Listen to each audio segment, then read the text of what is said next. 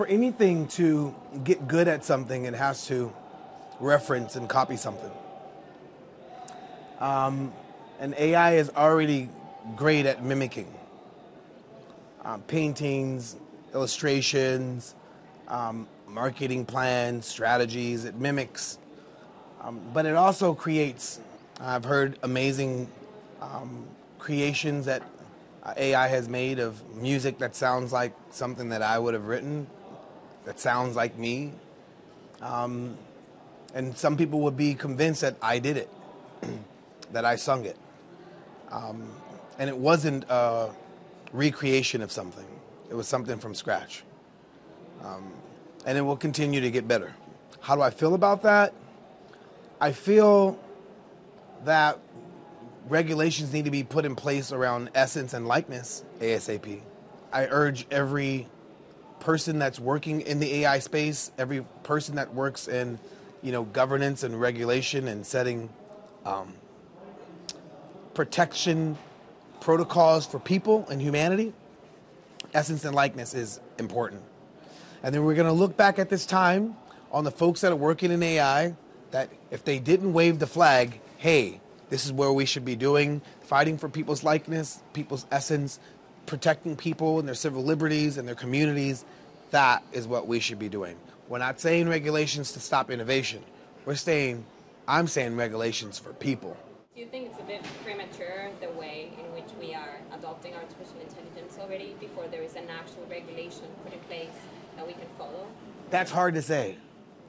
That's like saying when the automobile was invented, was the DMV around? Fact is no.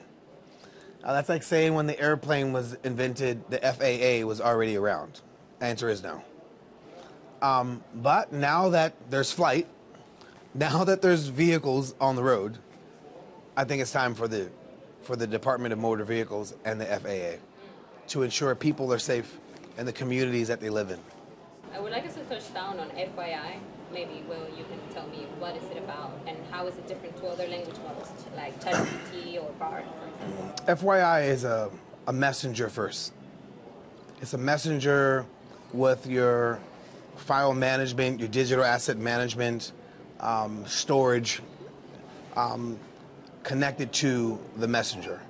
Because why should your conversations around your digital assets, the projects that you're working on, be separate from where your teams and your communication plan strategy are? So it's a messenger, digital asset management, file storage. It's a calendar, a music organizer, generative AI for team flow. It's a messenger from the perspective of project-based collaboration, project-based, ideation, materialization with AI to help you. Who do you think, or who do you expect will be using FYI? So the creative community are working across 6 different tools up until FYI.ai existed. We were on WhatsApp. To work off WhatsApp, you need a Dropbox. If your files are too big, you need a WeTransfer. But if you can't open it on WhatsApp, you need to send that WeTransfer to email, so you need email. You need calendar, and you need Zoom, and then a ChatGPT. So you need 7 things for creatives to get work done remotely on a phone. On FYI, you just need one tool called FYI. And so the key ideal customer is the hyper creative, the person that is ideating, putting teams together, or small teams, and with AI, small teams become big teams. First, we're starting with basic NDA, idea protection, IP protection.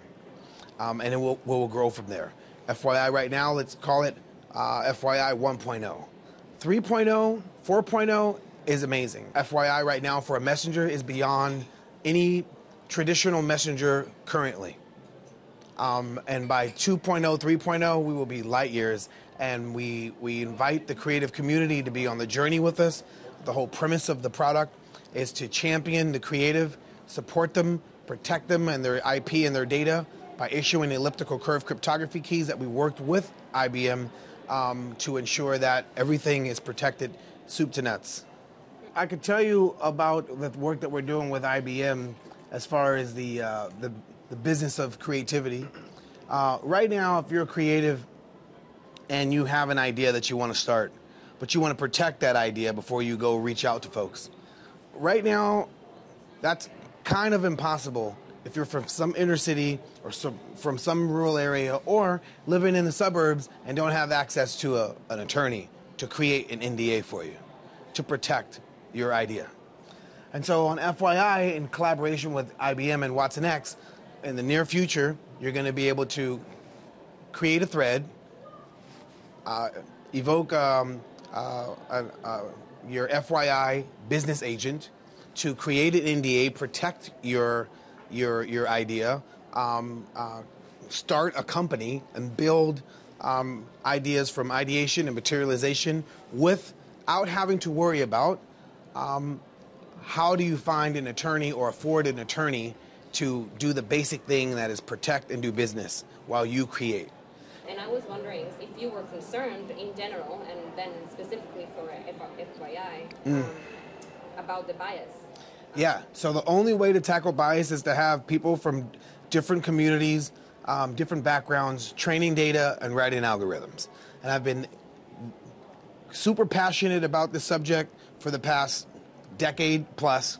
That's why I have a school and a program in East Los Angeles, Boyle Heights, with todos mexicanos de mi barrio, and we teach them computer science, robotics, and programming, so they can grow up and fill jobs that are needed, address data biases and algorithmic biases.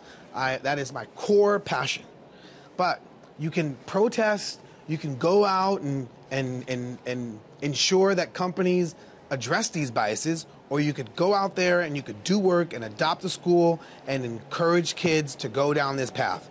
And to the folks that are working in the space, it's not that they're malicious and they don't want people of color to train models. It's set up from the school systems and the zoning from the get-go. Because there's not a computer science program in every school, but there's a basketball program or a football program or a soccer program in every school, but no engineering or algorithmic programming or data training program mandatory in every school, inner city, rural area, right? Poverty-stricken area, underdeveloped community, underserved community.